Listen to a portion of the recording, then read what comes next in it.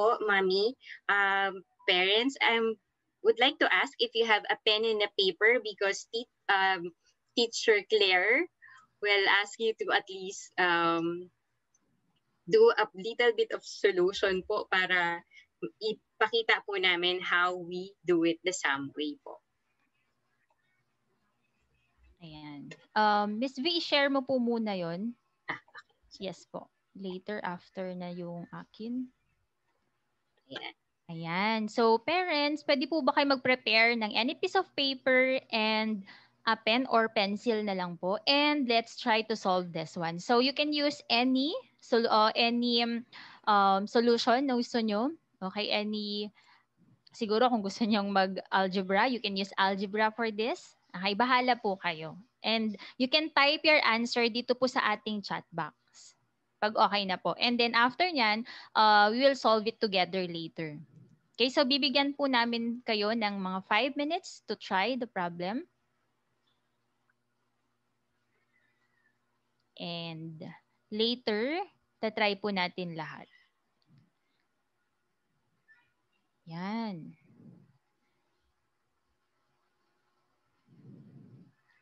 Nagsasolve na si Mami Joy. Nag-algebra po ba yan? Baka ma-disappoint ako. Kaya, hindi tayo. Parents, this is level 4 po ng ating sa SAM po natin. This is level 4 or grade 4 sa atin. Hindi po ako magsasolve. Kaya po natin yan. Hindi tayo na mga bata lang yung may kaya dyan, syempre.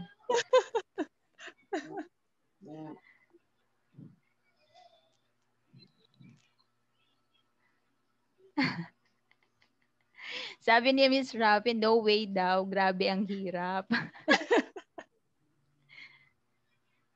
Try daw, try. Baka maalala pa natin yung mga problem-solving techniques natin.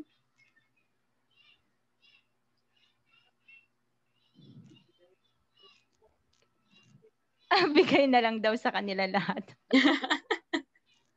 Hindi po pwede ibigay. Si Mami Sol.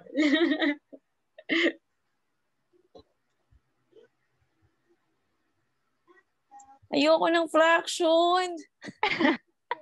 You will love fraction po. Naku, Mami, madami pa to. Mga 5 pa problem natin na prepare Teacher Claire. Ang mag-out, no?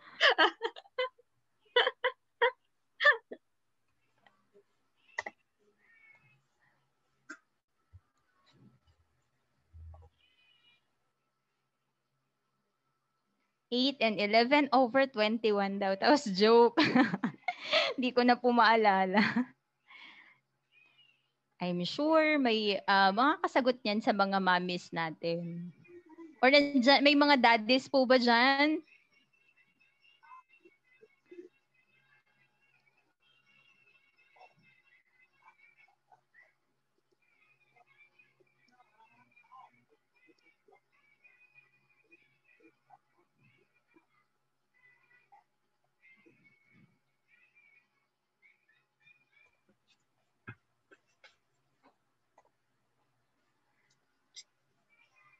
Nakalimutan na daw ni Mami Joanna.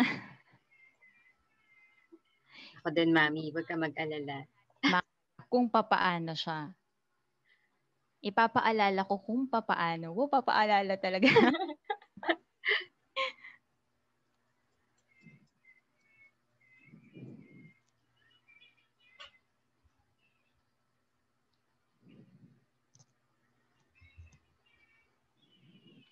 Maalala nyo po later kung paano natin siya isa-solve, Mami.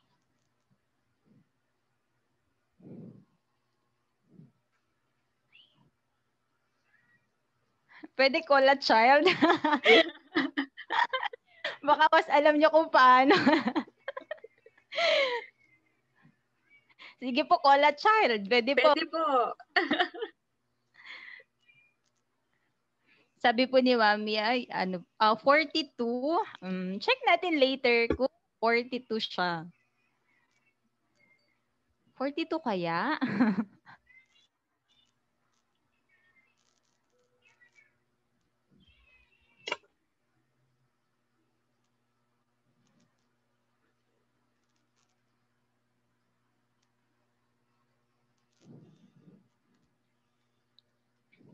Okay, I think that's it. Wala na atang ano. May nagsasolve pa po ba? Pwede kayo mag-chat if you're still solving.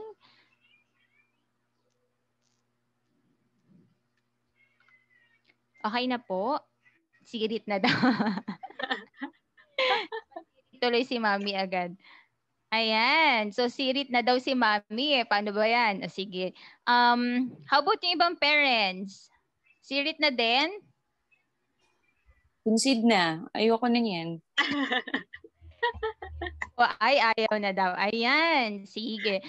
So meron po ko ditong copy dito sa ating right side in case na makalimutan natin yung ating problem. Ayan, so naka-ready na siya. And we have this online apps po na Matlink. Kung nakita nyo kanina, yung pinakita ni Miss V, meron po siyang nakalagay doon na Matlink. So ito po yung ginagamit namin online. So don't worry, mamis, wala man kayong mga let's say wala kayong Lego or toys dyan sa house, we have online apps po kapag nagtuturo po kami. Okay? And anything naman, you can use anything kapag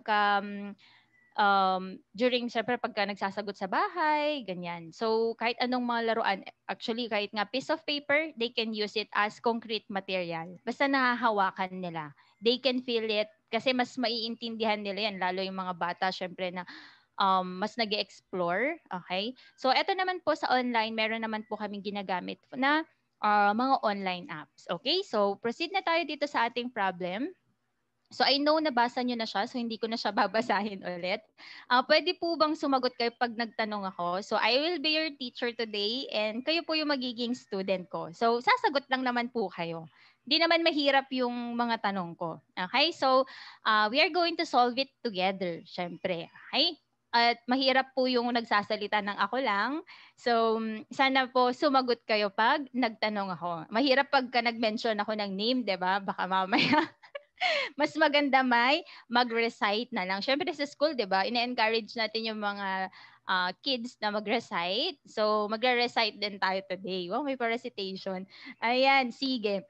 So, dito po muna tayo sa problem. So, we have here, Mary has 2 friends. Okay? So, ang gagawin ko po ay, let's say, pili ako ng pangalan ng mommy. Kunwari, si Mami Abby. So, lalagay ko po siya, Abby. Kunwari siya si first friend. Tapos, gagamitin ko po yung pangalan ha, si Mami Sol. Ayan. So, ayan po. So, meron na po siyang dalawang friends. So, Mary has 2 friends, which is si Abby or si Mami Abby and si Mami Sol. And according to the problem, she gave 1/7 of the sweets to her first friend. Pero, tanong ko po muna sa inyo, when you say 1/7, ilan po yung whole natin? Pwede po kayo mag-off ng mga mic or chat nyo po. 7. Very good. O, di ba? May sugat. Thank you po. We have 7. So, maglalagay ako dito ng 7. So, 1, 2, 3, 4, 5, 6, 7. Ayan. When you say 1/7, okay, ilan po yung ibibigay natin kay Mami Abby? Kasi sabi niya, she gave 1/7 of the sweets to her first friend. May nag-chat. 1. Yes, okay po, tama po. So, bibigay po natin ay 1. So, let's try to give it to Mami Abby. And next is, and 1/3 of the remainder to her second friend. Now, question, how many units po, or yung blocks na nakikita nyo, I called it units, how many blocks po yung ating remainder? 6. Meron tayong 6. When I say 1/3 of the remainder, ilang units po yung 1/3? 3. Sure po? Let's say, sabi po sino po yung nagsabi na 3? Ayan, tama po ba na 1/3 siya ng remainder? 2. Okay, sino po nagsagot ng 2? Ayan, may sumagot po ng 2. Tama po ba ng 2? Sige, try nating i-move. Tama po ba ng 2? Papakita ko lang, syempre. Tama po? Na 2 units? Yes. Yes. Okay, so ibibigay natin yung 2 units kay Mami Sol. And next is, she had 8 sweets left. Okay? Ngayon, ang tanong ko naman ay, ilang units po yung natitira? 4. Okay, so 4 units. Meron tayong 4 units na natitira. Wait, type ko lang po ha. 4 units. And how many sweets po yung ating 4 units? Sabi sa problem, she had 8 sweets left. So how many sweets si 4 units? 8. Okay, so we have 8 units. So meron tayo, 8 sweets. Yan. Okay. If 4 units is equal to 8 sweets, how to get 1 unit?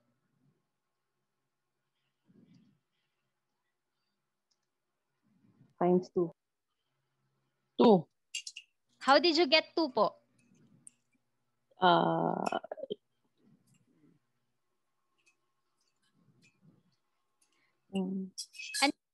Mami Sol, yun, nasagot na pala. Okay, so 8, sabi ni Mami Sol, 8. Wait, type natin. 8 divided by 4.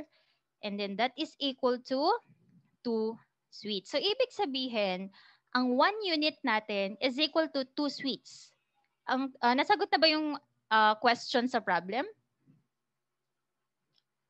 Or not yet? Not yet. Okay, not yet. Now, how many sweets did she have at first? If 1 unit is equal to 2 sweets, and how many units do we have at first? How many units po tayo meron nung una?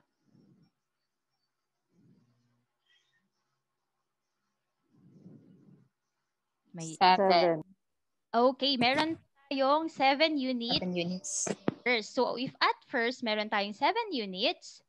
May tayo na ako naruan. At first, ayan, oopsie. Okay, at first, meron tayong 7 units. And I know, or we know, na ang 1 unit is equal to 2 sweets. How can we get yung 7 units? Multiply by 2. Yes, multiplied. Ano po yung i-multiply natin sa 2? 7. So it will be gets 14. Okay. Meron po tayong 7 times, we have 2 is equal to 14 sweets. Ayan po. So, ang ginamit po natin to solve the problem ay using bar model. Yan. Sa tingin nyo po ba kung ginamit ko ay algebra, makukuha po ng mga anak natin? Let's say, ginamitan ko siya ng X and Y. For sure, gagamitan siya ng X and Y. Kasi nandun si Abby and Sol. So, hindi po siya makukuha agad ng mga bata. So, we use, pero pag ginamitan po natin siya ng bar model, mas madali po siyang intindihin. Meron po tayong mga bars, okay, by using yung units. We called it units po yung ating mga bar. Okay? And, paano ko po pala napalabas yung sagot? Did I give the answer right away? Ano po yung ginawa ko? Paano natin napalabas yung 14 units? Me as a teacher, ano po yung ginawa ko?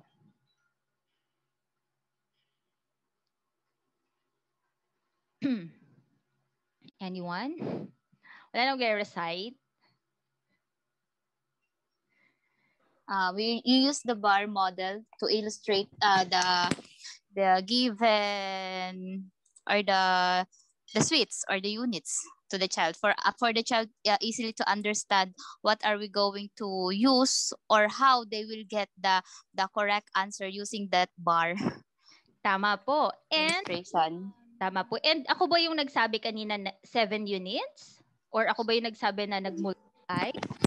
No, you just let the child or let us to do the critical thinking.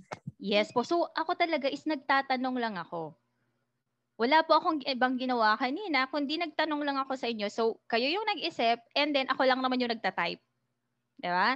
So, natitrain po namin yung mga kids sa SAM to explain their answer by doing that. Hindi po namin binibigay agad yung sagot na okay, this is a multiply, this is a divide, ganun po. Hindi po namin ginagawa yon. So, 'di ba ang problema natin usually sa mga bata, they can't explain the answer. Alam nila, yes, for sure alam nila, pero hindi nila alam paano sabihin. Okay? Pero for sure, hindi lang din kasi nila alam ano ba yung gusto mong itanong sa akin. Okay? So that's how we train yung students po namin sa SAM. Okay, especially dito po sa ating mga problem solving po. Ayan. So, yan po yung example natin ng bar model. Sino po dito yung may mga parent na gustong matutunan ng mga kid nila yung bar model? Instead of using the algebra? Sino po yung mga parent dito na gusto yung yung bar model natin? Yan, ayan madami syempre, mas makakatulong po talaga siya, siyang gamitin yung bar model.